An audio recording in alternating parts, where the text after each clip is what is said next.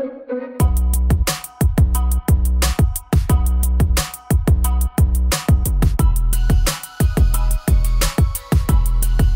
this is Pamela, and you are on Pamela's Adoring Crochet.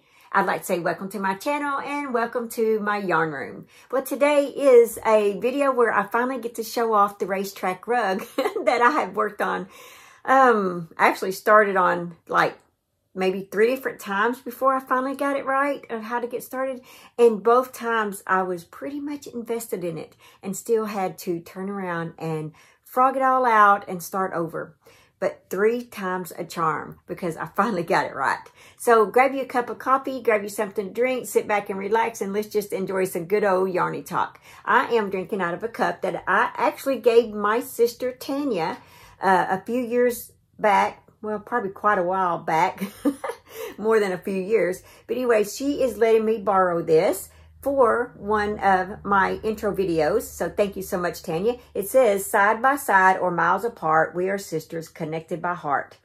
And so this does belong to my sister Tanya. And like I said, she's letting me borrow it. So thank you so much, Tanya. Today I am drinking Starbucks caramel coffee. Oh, this is so good. Let's see, what do I have today? Besides the racetrack rug. One of the things is I did a video last week, a tutorial, if you have not seen it, and it is this stitch right here. This is the Clusters Over Easy stitch. Let's see if I can get it up close enough for you. There we go. And I did this in the purple as well. So if you're interested in learning this, it's just a 2-row repeat. And I'm telling you, this stitch is very easy. So I will be making a wrap in this stitch with some thinner yarn. And so be looking forward to that tutorial coming up because I'm pretty excited about that. Let's see, what else do I have? Oh, and don't forget to go and watch that video because that stitch would be great for blankets, scarves, all kinds of stuff. And you will be sure and want to know this so that you can incorporate this in some wearables and different types of things. Okay, the other thing is, I almost forgot to say this. I come across this. It says, what do you call an unmarried stitch? A single crochet. You guys know you love that.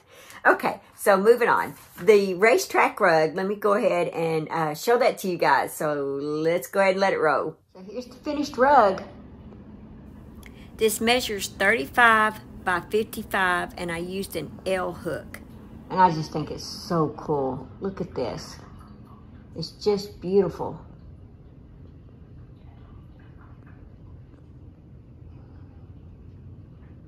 So I placed some toys on here to kind of give you an idea.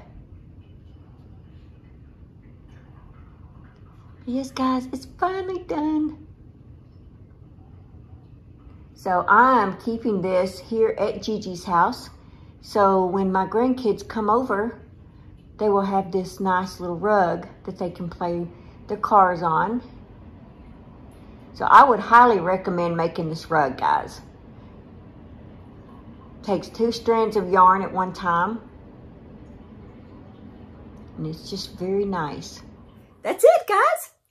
Isn't that amazing? I just love it. It turned out, oh my gosh, it turned out perfect. It was well worth having to restart this at least 3 times. It was well worth it because I plan on keeping that rug here at my house for my grandchildren. And I'm going to keep it washed up. You know, it's going to stay, like I will pull it out and bring it into the living room space where I'm at. And that way I can get down there with the kids and play with the little rug with them. It's going to be so much fun. It's going to be years of enjoyment. So I really hope I can take good care of it because it was a lot of work.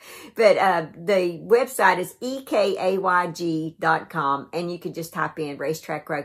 But I will leave the link in the description box below.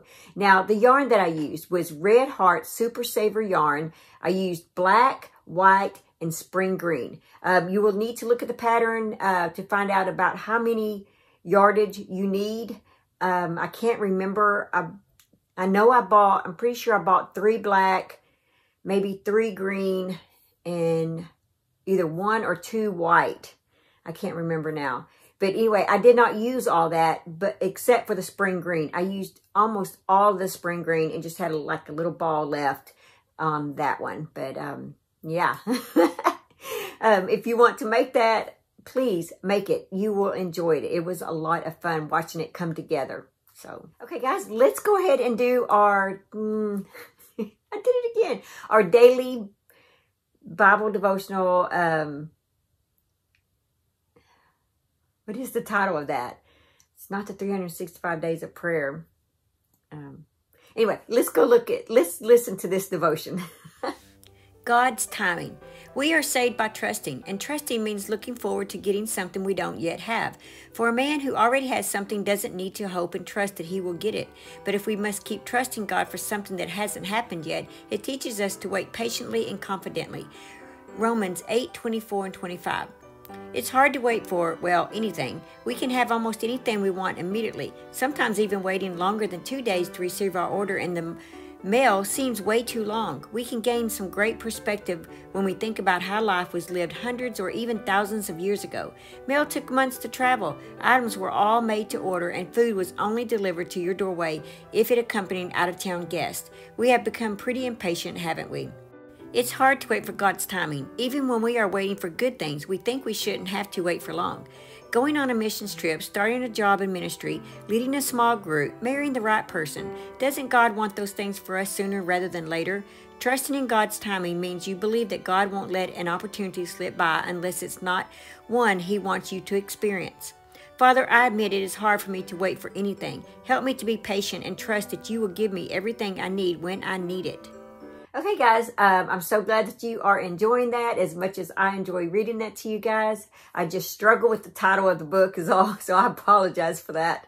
For some reason, that title just isn't sticking, and we are already in April. So, and I started this in January and still can't remember the title of that book. But anyway...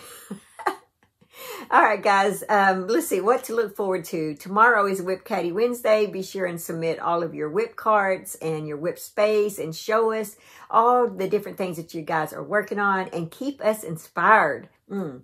Let's see what I'm working on. I plan on, little by little, I'm still working on that corner-to-corner blanket with the Red Heart Ombre yarn. And let's see.